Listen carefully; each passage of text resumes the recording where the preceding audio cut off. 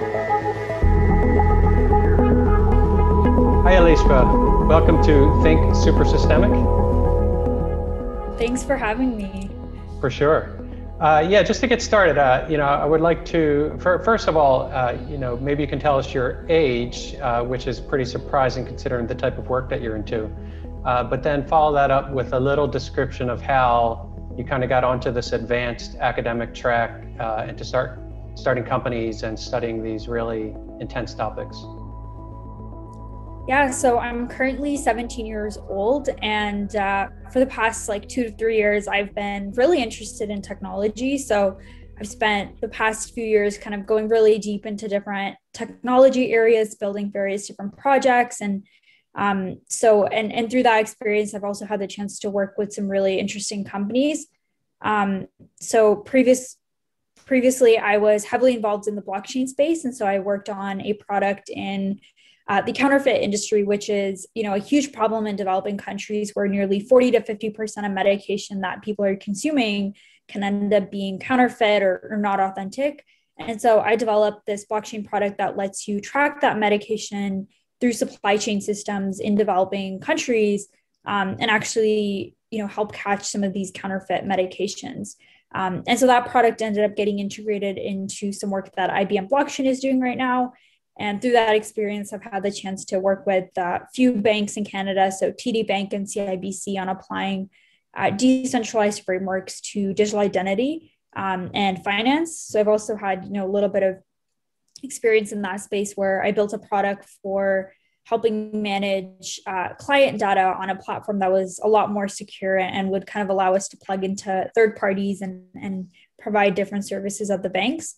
And like you mentioned, now I'm heavily kind of involved in machine learning and doing some research there. I've been working with Hanson Robotics and San Jose State University on developing different machine learning techniques to improve the manipulation of robots, specifically around like humanoids, like Sophia the robot, and applying those as well to prosthetics and helping make them easier to use and cheaper through 3D printing. So that's just kind of an overview of some of the Okay, projects. cool. Great. And we can dive into a couple of those. But can you tell me, when did you kind of break off in terms of your academic path from kind of the standard path? I mean, how old were you when you started to really dive into this stuff? I think I was 14 or 15. And really, it was probably, right when I came into high school. I'm based out of Canada. And for me, like, I think I was just really bored of going to school and like doing the same thing over and over again. I would always try to find other things to kind of fuel my time, and a lot of clubs and just being a part of a lot of things. But really, I think the root cause there was I just wasn't enjoying what I was doing at school. And that's really when I started to explore these other passions of mine. Okay, cool. Maybe we can dive in a little bit on the blockchain stuff. Would you say, when did you kind of really get your head into blockchain and realize that there was something really different there that gave kind of a number of new opportunities? And where did you really, what was your first blockchain based project that you got into? Yeah, so blockchain, I think it's definitely something that I was very curious about when I was, 14 or 15, around that age as well, when I got started. And for me, it was more of, I think the technology just brought a really interesting perspective on how we can frame different systems in our world. Like if you think about the government, you think about banks, you think about healthcare institutions, like all of these companies. There's always a single authority that kind of controls the data, controls the system. And blockchain brought this new idea of, how can we decentralize these frameworks? So instead of there being the single authority that controls all of the permissions and all of the data and what happens, how do we decentralize that? So we almost have these nodes or these systems where we don't have that single point of failure, that single kind of authority controlling it. And that to me was really interesting because it brought, a lot of different interesting applications like Bitcoin or cryptocurrency. That's a common one that, we're hearing about a lot recently Mm-hmm. with everything happening in the world. But that's really an application of blockchain, right? I've also spent some time looking at ways we can apply it to like real estate. And one kind of unique way to do that is in a fractional home ownership. And essentially fractional home ownership is like, if you think about like real estate today, you really only have two options, like either you can rent or you buy. But obviously buying is way better. I think there's a stat where, you know, if you're buying a home versus renting, you actually end up making like 64% more income, or you have more kind of equity in those assets rather than obviously renting. And so for me, I think, you know, the framework of fractionalized home ownership is interesting, because instead of having to buy the entire house, you can almost buy like pieces of it. And there's frameworks to help regulate that. And blockchain really fits in well there when it comes to title ownership, like who owns what, and being able to easily seamlessly track and put everything on like these smart contracts is what they call. Okay. And so that was one of the recent applications that I was looking at.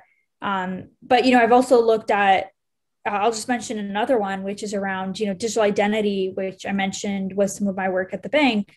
And that is really interesting because a lot of institutions, I don't know, recently Twitter actually came out and they also are working on this group called Blue Sky that I've been involved with as well. And they're working on actually applying some sort of blockchain type framework to like social media management and these online platforms like Twitter.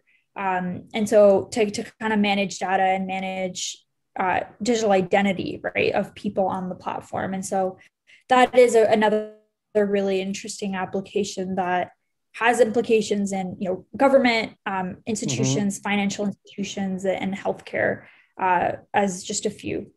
Very cool. And so a lot of the hype obviously is about the speculation and the price of the, you know, of a couple cryptocurrencies. But would you say now, in terms of the potential for blockchain to change the way we manage properties, as you said, or vehicles or any kind of ownership, how far down the road do you think we are so far? I mean, I know a lot of people are like, oh, blockchain is over, but I also get the feeling that we have a long way to go in terms of its impact on society and so forth, specifically with the ideas that you say. So how far would you say we are, and what are you really excited about in the coming decade in terms of blockchain getting used more and more? Yeah, I think right now we're probably still a few years kind of down the road, maybe 4 to 5 years until we really start to see things hit off. And I think that's just the natural way that society kind of understands. And I think there's always almost like a 4 to 5 year lag in these things reaching like the common population. If you think about, you know, people in 2014, 2013 were talking about Bitcoin and cryptocurrency, and people thought they were insane, right? Like they thought this is a crazy idea. Like it doesn't make sense. And so, you know, it wasn't until recently, I think more recently, like we were actually starting to see more people understanding the cryptocurrency and actually investing in it firsthand and experiencing it. So definitely, I think there's always kind of this transition period in just humanity in general before they start to adopt these solutions. And it's going to be similar for applications like real estate, which I think the biggest thing is that they're just heavily regulated. And so implementing frameworks like blockchain, you just really need to tackle the regulations, right? And if you think about, there's a company called Key Living, and I don't know if anyone's heard of them, but they're based out of Toronto, and they're actually working on a really interesting platform where you can rent in a house, but over time that rent decreases and you start to actually own that house and build equity in it. And so it's almost like a rent to equity model, but they're also, you know, looking at incorporating blockchain down the line. And so their framework, I think, is another interesting one where they've actually bought out condos like in Toronto, and so they own the residents. So that's the way they've been doing it. And they're, you know, starting to populate them with people actually using this framework. So I think still a long way to go, and there's other companies starting to work on this as well, but there's still definitely a lot of barriers that we need to overcome to get mass adoption. Okay. And would you say most of the innovation right now is happening in the Western world or the kind of first world countries? Because it seems like there's a lot of opportunity, you know, with kind of more unstable governments and so forth in a lot of other places as well. 100%. I think that's like where, people aren't necessarily maybe looking at too much. And that's where I think there's actually the most value, which is why for me, when I was working on the blockchain platform for counterfeit medication, I realized like that is a huge problem in developing countries where, there is not a proper infrastructure of supply chain, or there's no regulations and government authorities actually looking into these issues. And so I think it's two-tier, because in one way it makes it more tricky, right? Like if you're trying to implement something where there's no regulation and no infrastructure set up, I think it almost makes it harder to do that. But at the same time, it might also make it easier to break into those markets because it is, less regulated. There's less requirements that you might have to go through. But I agree. Like I think today a lot of the applications are still heavily, focused on crypto. We're starting to see some stuff with some other applications, but I think heavily focused on that area and still very first world oriented in terms of where a lot of the innovation is happening. Got it. Very cool. Yeah, well, I'll be watching your stuff on the blockchain space to see where things go. But so now the two other focus areas that you have are machine learning and robotics. Can you just give a little bit about the difference to those two for the uninitiated in terms of what machine learning is and what robotics is and kind of how they relate? So machine learning, I think, is more of this way to kind of automate processes, and it's building systems and building these algorithms that help us do tasks in a much kind of more efficient way. And so the way I like to think about it, or at least like the goal of what artificial intelligence is to really replicate like the human mind and human intelligence. And although we aren't there yet, if you think about a lot of algorithms, they require a lot of data, high computational power, versus our brains, like where we're able to power through so much information and perceive it and sense it in a matter of seconds through the neurons in our brains powering very, very quickly. And so still a lot of these algorithms aren't, replicating necessarily human intelligence, but that's really, I'd say, the goal, or that's what really excites me, is like reaching that goal of creating these algorithms that are able to replicate the way humans think and make decisions in a way that humans would. And that's really where the kind of intersection of robotics comes in, because robotics is more of the hardware, right? I think it's more of the physical systems and building machinery that allows us to apply some of these algorithms. And so that's how I've been doing a lot of my work is, how do we develop machines that are more intelligent and more smart and are able to sense better and perceive better using machine learning? And, one application of that is literally just humanoids, right? Like replicating human robots and applying these techniques to them. And so that's the work I've been doing with Hanson Robotics and working on specifically manipulation techniques to help improve, how robots are able to actually interact with humans. And then a lot of our work is also more heavily focused on the social interactions that robots actually have with humans. And in the industry itself, like, there's Boston Dynamics and there's a lot of other companies that have an approach of either it's more focused on, industrial applications, or it's more focused on research and actually developing algorithms that replicate like our human cortex brain. And so there's different approaches, but the approach we've been taking is more of a social approach and understanding, how, when robots are interacting with humans, like how do humans actually feel? And that's been really interesting to dive deeper into and understand, to better help develop these algorithms and approaches. Okay. So correct me if I'm wrong. So Hanson Robotics has the Sophia robot, which I think many people have seen, but they and you are particularly working on the way that people perceive Sophia and react with her and so forth. And you're kind of developing the algorithms behind it do you collect data from the reactions of the people, or like, can you talk a little bit about that process? Because that's a little bit of a mystery to me. And I think it's really interesting. It's definitely it's more of a, so that is like I'd say the overall mission, but what I've been working more specifically on is the hand manipulation. So like Mm, for humans today, like it's a very easy task. Let's say if you want to grab like a set of keys from your pocket, right? But if you gave that task to a robot, that would actually become like a very complicated task to mm, do. And so that is what I've been focused on, is developing a lot of algorithms for how do we create control systems that allow Sophia to move her hand and interact with different objects, shake hands with humans, and writing, drawing, like all of these like things that we do on a day-to-day basis that we really mm-hmm, don't often think about. And so I've been working on kind of the systems behind that, and that in itself is a very complicated task, right? It's not just mm-hmm, getting that object and just telling the robot a command to do it. It's planning how far is the object, and then actually figuring out the joints on the robot, like what do the joints need to do in order to get to that object. mm, um, then there's like sensing and understanding what is happening in the environment. How do you use that to better make decisions? And so there's been a lot of my work is focused on that and running simulations and collecting data that way. But I would say we've done a lot of studies where for example, one of our recent studies was, we told Sophia to lead like a meditation center or session.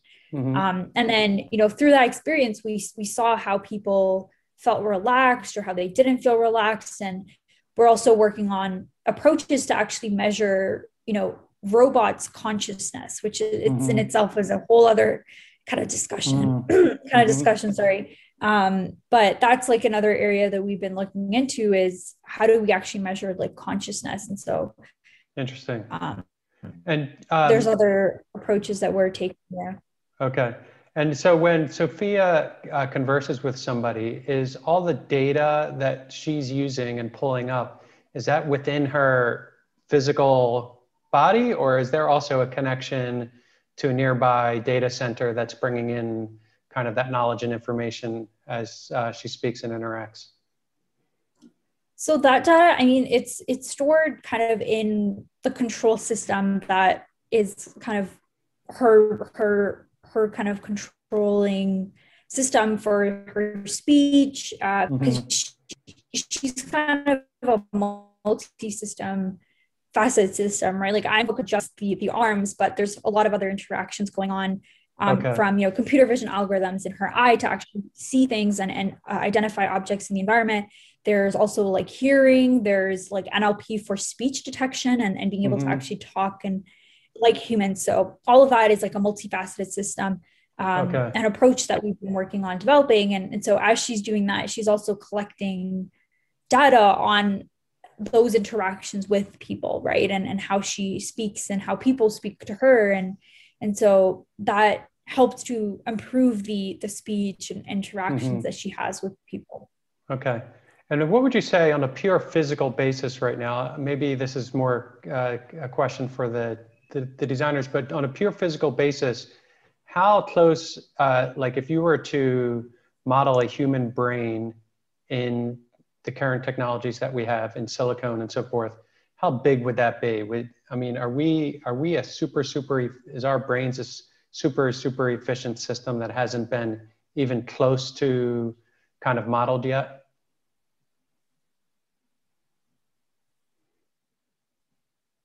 It's hard. Like I think the brain, like the first thing is that we don't really understand the brain at a very deep level. Like the brain, I don't know if this stat is like fully accurate, but we only really understand maybe like 10% of our brain, Mm, right? And at a high level, we understand the interactions that might happen in our brain, how we process and perceive information. But there's still a lot of barriers to applying that to, machine learning algorithms and hardware systems.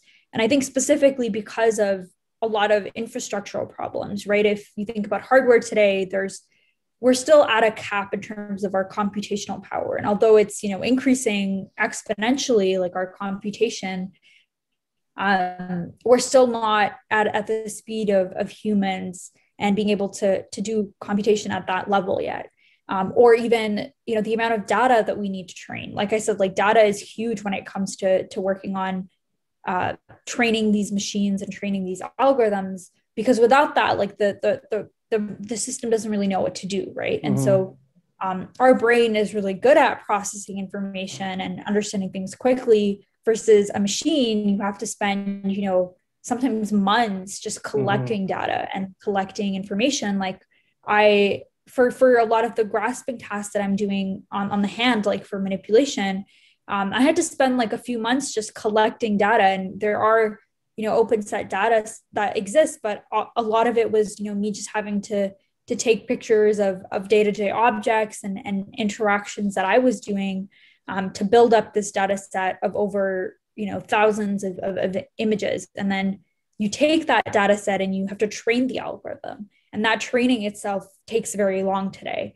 because, the machine has to learn all of those patterns and things that you're processing within it. So I think those are still barriers, and we haven't necessarily been able to get to the level of like a human brain and actually modeling it. But there's definitely a lot of like interesting research trying to see. I can't think of a really interesting research around this space, I think.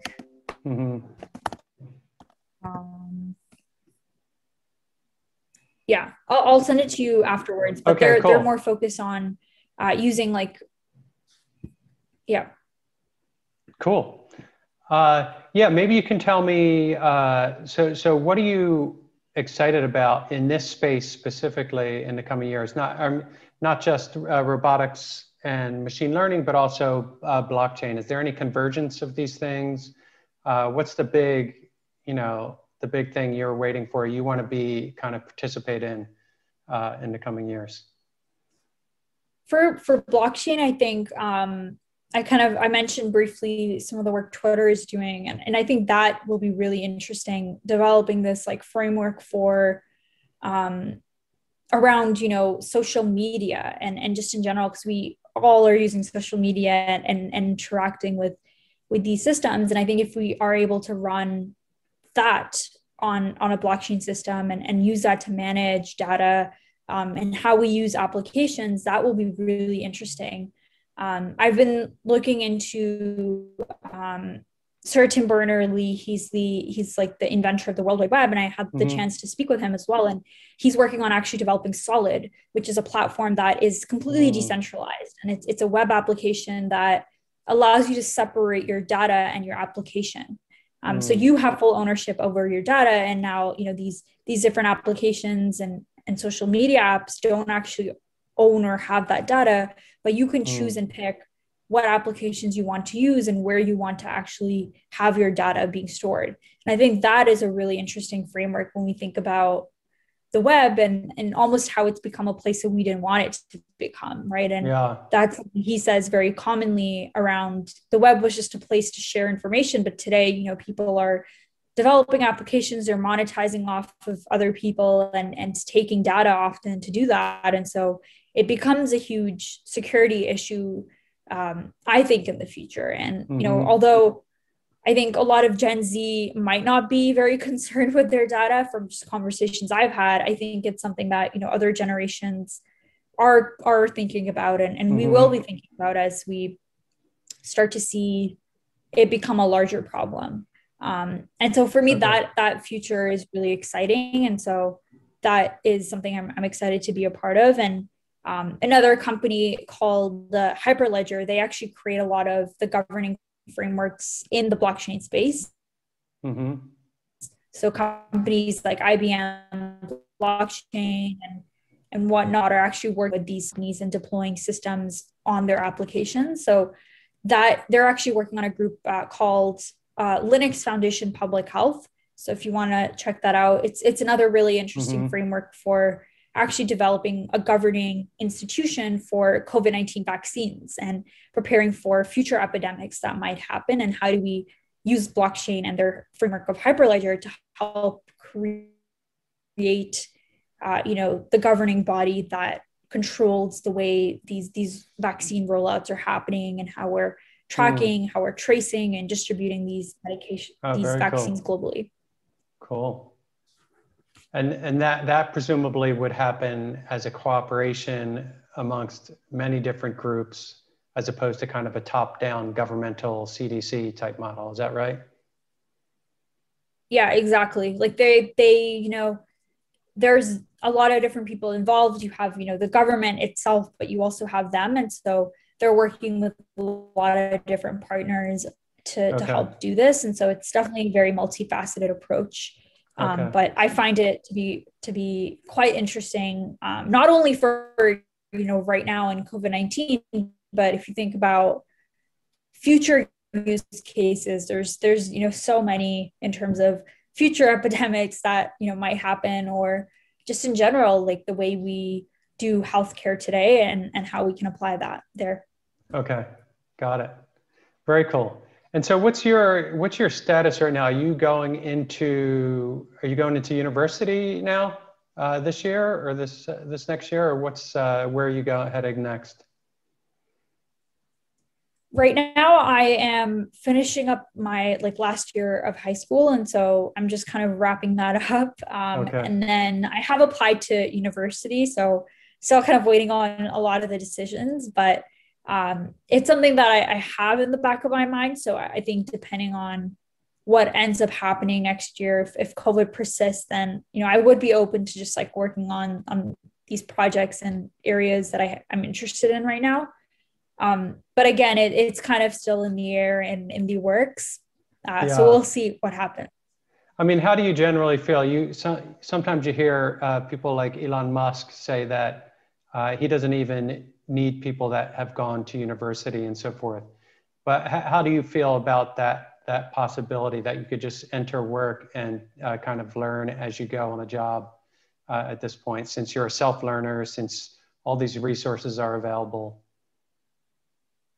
Yeah, I think that's the key thing, right? Like there's so many resources out there. And I think especially with COVID and everything being online, a lot of people are actually not going to university, just realizing that they can actually learn a lot of the content online, and you know, you need discipline and you need to be able to be a self-starter to do that. But I do think it's possible. And so for me, where I see the value in university is actually more of the community piece and like getting to just experience that environment and that being in that environment and being around those people and getting those, you know, university experiences and meeting new people.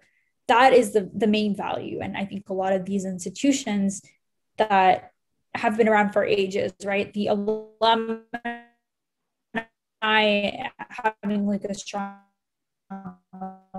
alumni network and being able to connect with people, and I would want to think about what makes the most sense. And today I think our world is definitely changing, where you know, you might not necessarily need a university degree to get started in a lot of these fields, but I think it's still something that hasn't evolved too much, right? Yeah. Big companies still today are looking for university degrees, and that's just kind of the reality of the matter.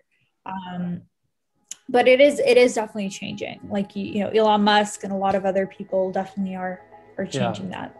I mean, he's also promoting Dogecoin, so, you know, what can we say? I think he has like a very strong need to be on Twitter and to post all of these things and all these memes. It's just something he has to do. So yeah, it's kind of how he interacts with the populace that I think he assumes he should be interacting with. Anyway, well, this has been really very interesting. Really pleased hearing what you're up to and sharing and so forth, and I appreciate your time. So thanks for jumping on the show. No, thanks for having me.